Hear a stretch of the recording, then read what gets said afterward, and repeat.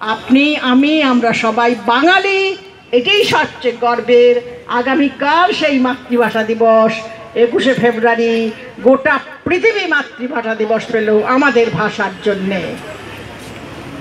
আমি একটি ছোট্ট কবিতা বলি, আমি একটু স্মৃতিচারী। আমার বন্ধুরা এখানে অনেকে আছেন, তারা জানেন আমি কখনো বই দেখে কবিতা বলি না।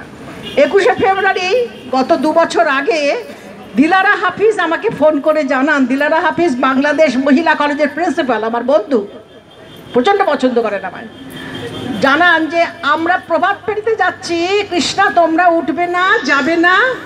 আমি বললাম কলকাতায় তেমন প্রভাত ফেরি হয় না গো লেখকদের। বলে তাহলে ওঠো, কবিতা লেখো, আমি এসে শুনবো প্রভাত ফেরি থেকে।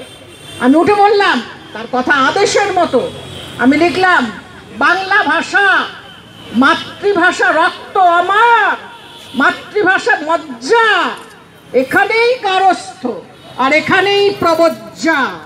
অবচেতন ভাষা আমার, গোপন মনের গান, বুকের মধ্যে ভাষা জাগেন পরাণ আনচান।